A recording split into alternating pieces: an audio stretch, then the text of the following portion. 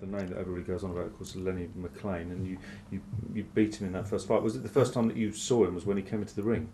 No, there was a pal of mine had a pub up at Hoxton. At Hoxton, he had a pub in Hoxton, and McLean used to go in there with his mates and drink, and then when it's all right, time, he said, no, that's right, we're having a late one. Well, no, come on, and he would stay there, and he'd done it night after night. So my mate came on, he said, I've got this geezer, Roy, do us a favour, and get him out.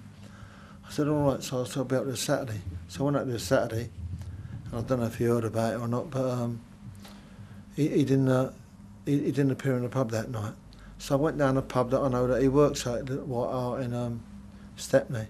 He minds the door there, so I went down, there was all that trouble up there. He said, keep out the pub. He went, all right. I said, and he said, I heard you want to have a fight with me. He said, yeah, I'll have that. I went, right, I hope we get it on. Winner take all. And that was it. So that's how it all started. And take us through that first fight. What was it like for you? Was it a good fight? Easy yeah, fight? No. Well, I trained hard for it, and was as fit as anybody could be.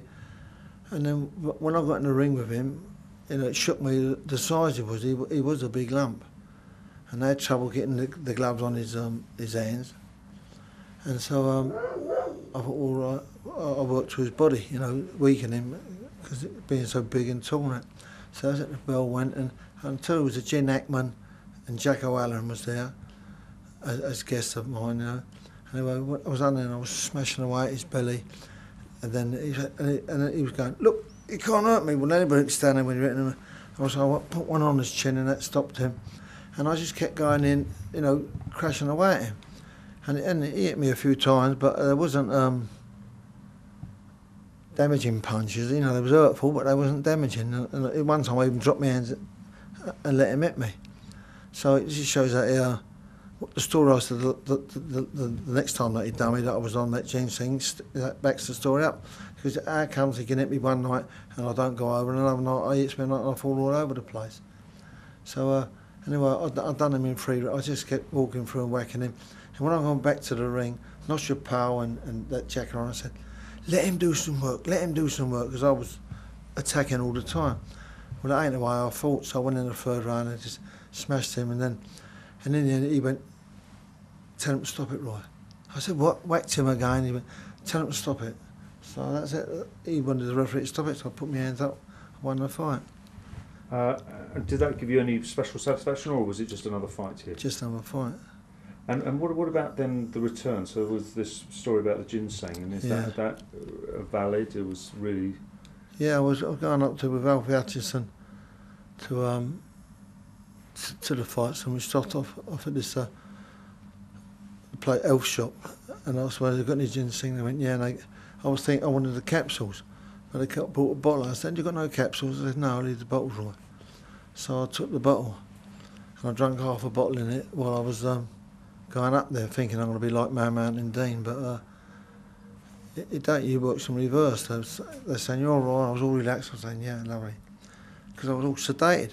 Lovely, yeah, I felt lovely. I wasn't burning no nervous energy up one, I think. Then they said, well, you're next on. So I was only getting another warm-up, but I went, something wrong. I was lifeless. I couldn't do nothing. I even tripped into the ring. Everything. I was the right state. Obviously, I went out and he knocked me out. It was. And had you done the same preparation and everything? Yeah. I was fit. Yeah, because I knew he was a big lump, and I expected the wing was already done him once, so there was no way that I thought he could do me again. Do me anyway. And was that your first defeat? Yeah. And how did you take that? Well, it's the name of the game, isn't it? So you win some, you lose some. You asked for a rematch, though, didn't you? Yeah. And you did the rematch? Yeah, and that was it. And then I, like a plonker, I took vitamin E, and that works exactly the same thing. But what I did, I took four capsules, 1,000 units, in the morning, before thinking that it would be in my system and I'd be out by the night time. But it wasn't. It was still there. And if you watch the video, and all my fights are, and I'm alive, jumping, come on. But it seems me, I just come down the stairs, I got it going, and you can see it looks like I just got out of bed. like that. So. Do you ever? Would you have liked to have fought him again? Yeah, I challenged him. I even challenged him on television. What was it? James Webb. Was it Gary Bushell or? Gary Bushell show. Yeah. And he wouldn't. He wouldn't have it now. I think he was going to try and get fit because one day when I was out with they must have told him that I ran up this hill, and it is a fierce old hill. And I was out with the dogs. I saw someone running, stopped walking, and I looked at him, and it was McLean. So I think he was just testing out how fit I was, or if he could do the same, get as fit as me. I don't know. But anyway, I can't. Silly talking about him now because he's dead. He can't sort of come back. But I challenged him. I went to what do they call it? A charity thing for his cousin's son who was nicked in Spain over something. I wanted to get some money for him. So I went at a place in Stepney, and he was in there. I said, "Keep calling yourself the Guv'nor." I said, "Me and you get it on together." Come on, I said, "What I want it." So he went, "Well, I wish I'm too old for it now."